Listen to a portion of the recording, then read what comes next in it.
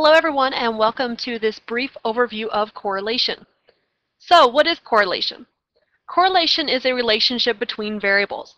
By looking at a correlation, we can get an idea of how strong this relationship is and what type of relationship exists between our variables, so more about the direction. One feature of a correlation is, of course, its direction. By looking at whether or not a correlation has a positive or negative sign, we can tell what is happening between the variables. Also, we can take a look at a graph of a correlation and quickly see what direction our correlation is in. For example, a positive correlation occurs when both variables are increasing or decreasing at the same time. Our data set will fall in an upward sloping direction when we have a positive correlation. So if we have a data set that has points that look like what I'm putting on here now, we can see that if we drew a line through this data, it is going in an upward sloping direction. What this tells us is that as our variable x increases, our variable y is also increasing. Okay?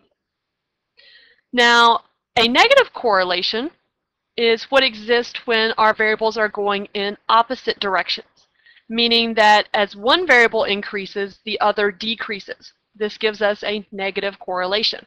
So in this case, our data set will fall in a downward sloping direction. So if we have a data set that looks like this, and we draw the line that best fits this data set, we can see that it is going down. Okay. Now, what this means is that as our values for x increase, as we move along the x-axis, our values for y are decreasing. They're going down. So we can see here that our variables are going in opposite direction. As one is increasing, in this case our x value, then y is decreasing. Now, if our data set doesn't seem to follow either one of these predictable patterns, then it may be described as having no correlation. No correlation means there is no discernible pattern that can be detected between the variables, meaning that no relationship exists. This can happen in two different cases. One, the first one I'll present here, is where our data set appears to be scattered, where it has no real pattern. So let's say, for example, we had a data set that looks like this.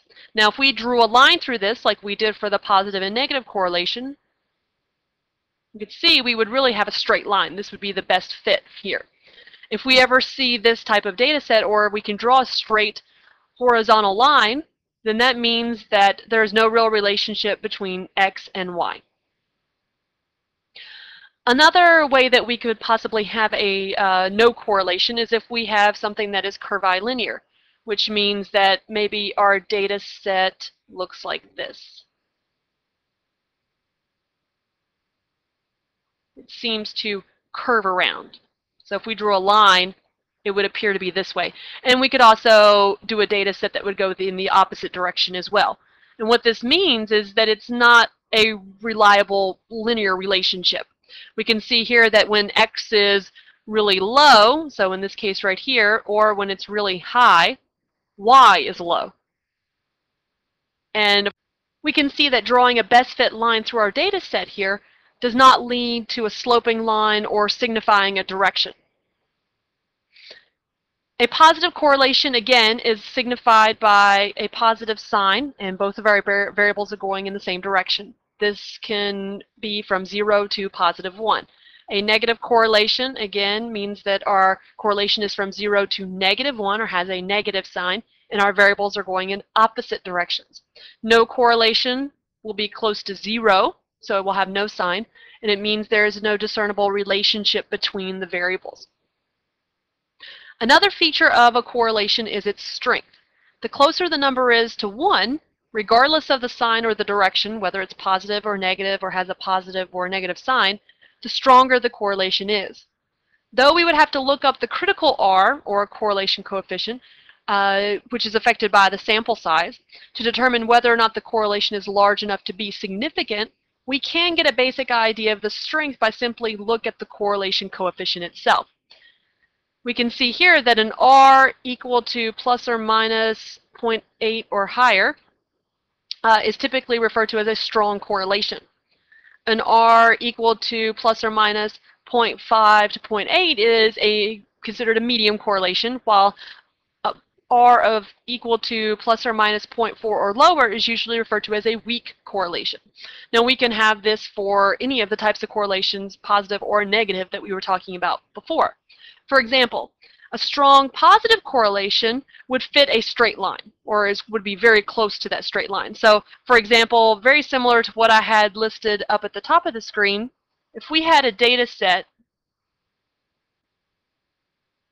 that looked like this, where our best fit line would go right through the middle, of course that's supposed to be a straight line, then that would be a very strong positive correlation. The closer those dots or the points in our data set are to that line, the stronger the relationship. And the stronger our correlation, the greater that number will be to 1. Now we can see this especially in, let's say, a weak positive correlation. Now again, it's positive, so our data set will still go in maybe an upward sloping direction. But you can see here that our points are spread out more. They're not packed greatly around the line that we have here, or the best fitting line. So this would represent a weaker correlation. Overall, remember that correlations tell us about a relationship between variables, how strong that relationship is, and in what direction those variables are going. However, we cannot infer causality or say that one variable is impacting or affecting the other.